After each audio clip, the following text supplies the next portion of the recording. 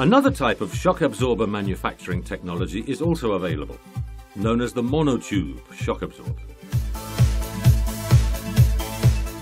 The Monotube shock absorber, as the name suggests, has only one tube. This tube has two compartments, separated by a floating piston. The first is the working chamber, where the oil is located, and the rod is moved by a combined twin compression rebound valve.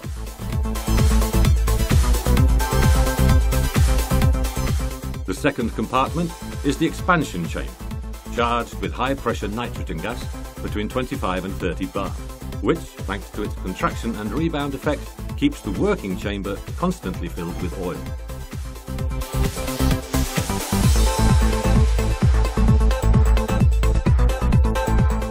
The design is completed by a floating piston made of metal or sintered plastic material, which separates the gas from the oil, preventing them from mixing.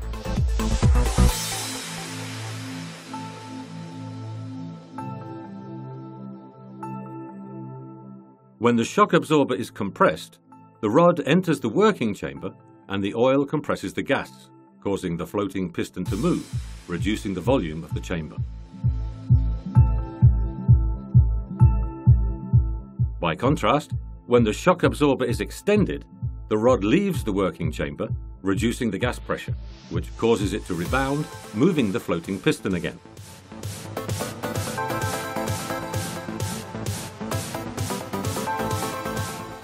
The floating piston movement ensures that the working chamber is constantly filled with pressurized oil, avoiding foaming or aeration problems.